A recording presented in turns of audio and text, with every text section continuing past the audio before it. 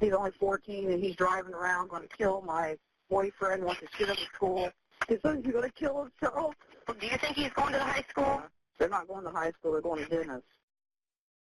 Happening now, we are about to learn more details about the moments after a mother called 911 to report her son was on the way to a Richmond school armed with several guns. Now, state police, along with city and school officials, are updating right now the investigation into that December 13th shooting. We continue to follow the story. Again, a live presser taking place in Richmond about what happened 3 months ago back in December when this young teenager took his own life inside of that school. Yeah, that mom we reported here less than a week ago came on Channel 13, and she talked about her 14-year-old son going, and she was the one that actually notified the school and let the school know that her 14-year-old son was armed with guns, headed to that school that day. So today we're going to be learning more, and so let's go to that news conference right now. You may recall that on the day of the event, December 13th, Superintendent Carter stood out at Dennis Intermediate School, and he was asked a number of times, can you tell us what happened? And I'm paraphrasing what he said, but it was along the lines of, there's an important story to tell, but today is not the day to tell it. Well, that's why we are here now, because the time has come to share what happened on that particular day. As I mentioned before, there's still a potential there's aspects of the criminal investigation still ongoing.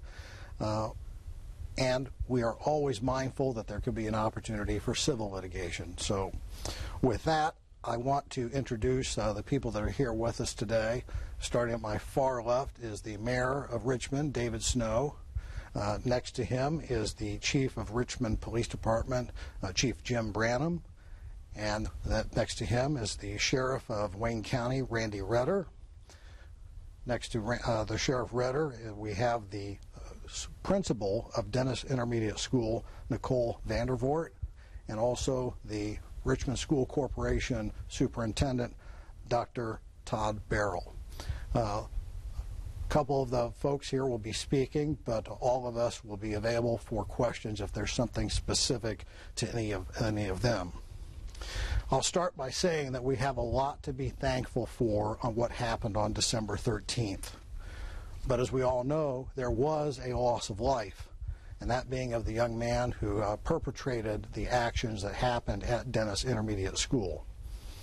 We do know that he had some health challenges, some mental health challenges. We're not going to be addressing those in great specifics. And I also want to know that we will not be referring to the suspect by name at any time. We will not be referring to the mother by name at any time, and I want you to understand why.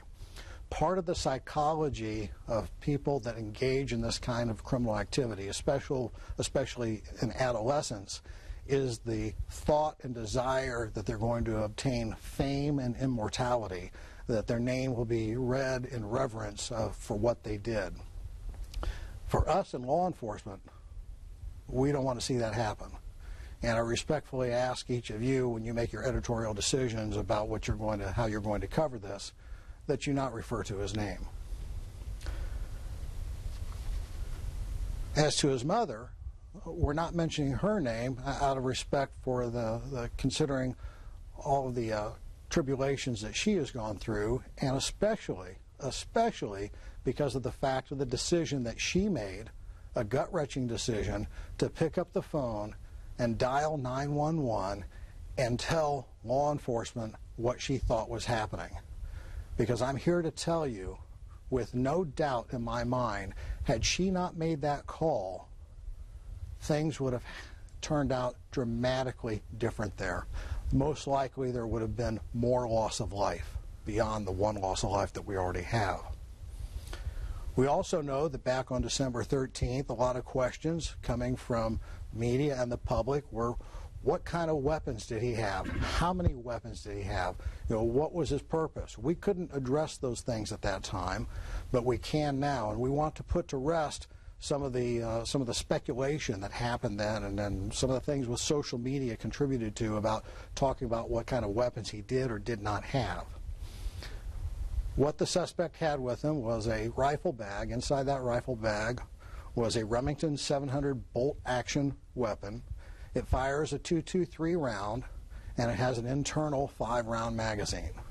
So it was not a magazine-fed weapon that would hold 20 or 30 or 40 rounds.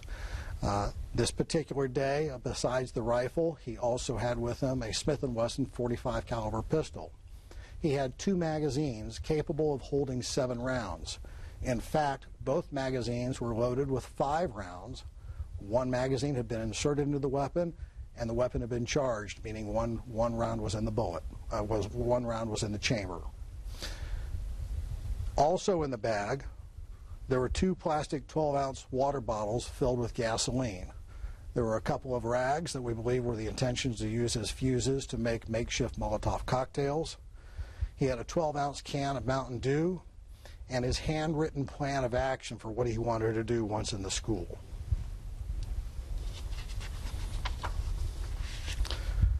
To the timeline, and I'll have the monitor up here to speak to those points, everything really initiated with the phone call to 911, and as you can see up on the screen, between 8:15 and 8:16, right at that time point, 911 received calls from the suspect's mother that the suspect's boyfriend had been taken hostage by the suspect and that there was a threat to a school. It wasn't specifically said what the school was. Richmond police put out a dispatch to be on the lookout for the suspect vehicle.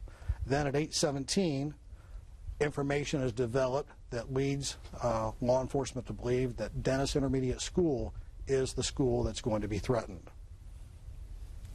At 8:18, Richmond Dispatch advises that Richmond Community School resource officers have been advised of the situation and of the threat.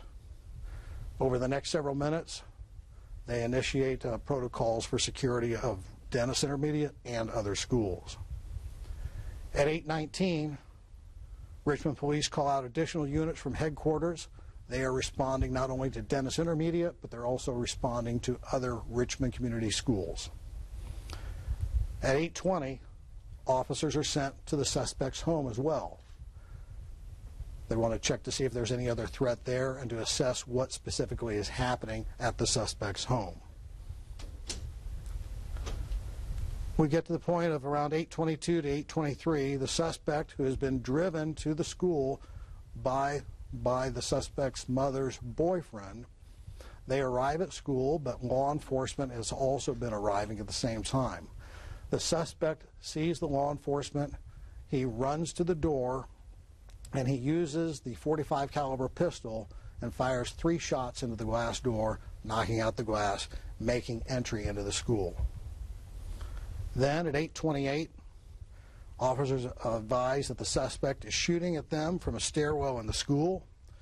During this time, the principal, Nicole Vandervoort, sitting to my left, she is in a secure area where she is monitoring the school security cameras.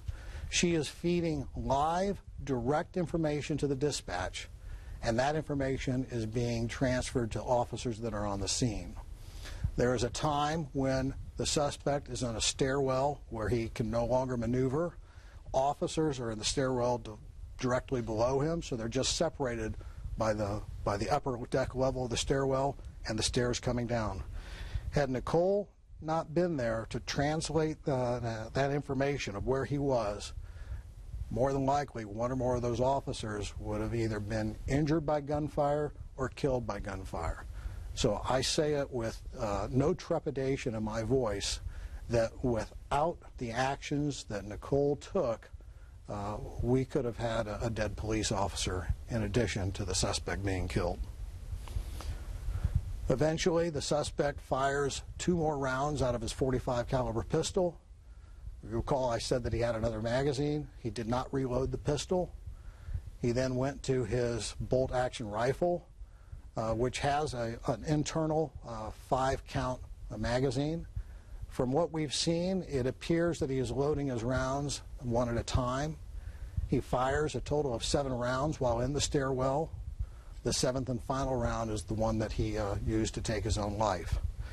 And the autopsy ultimately determines that that was the single gunshot wound to him, and he suffered no other injuries. And though law enforcement had returned fire at him while he was in the stairwell through the doors, he was not hit by any law enforcement gunfire.